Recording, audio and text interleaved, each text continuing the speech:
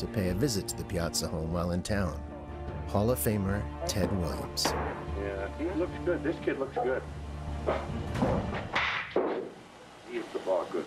Damn, this kid looks good. He really looks good. Thank you. I'm not kidding you. You look great, buddy. Thank you. You do.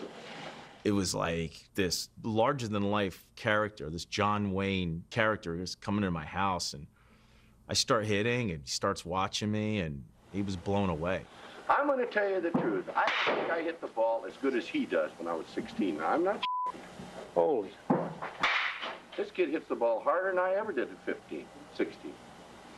And he told him that he was a better hitter at this age than Ted Williams was at his age. Now, nobody knew about that Ted Williams had spoken those words. Now, I want you to cock and stride. Don't swing. Cock and stride. Stay back like you did then.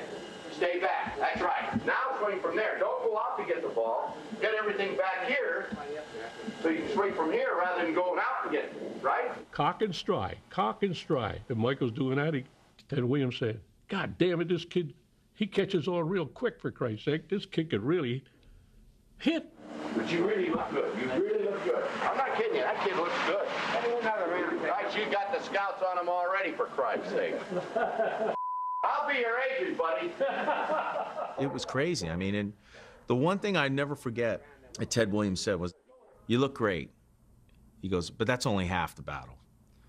He says, the rest is pitch selection, knowing your strike zone, hitting the ball where it's pitched, reacting to situations and off speed. And it just kind of seared in my memory.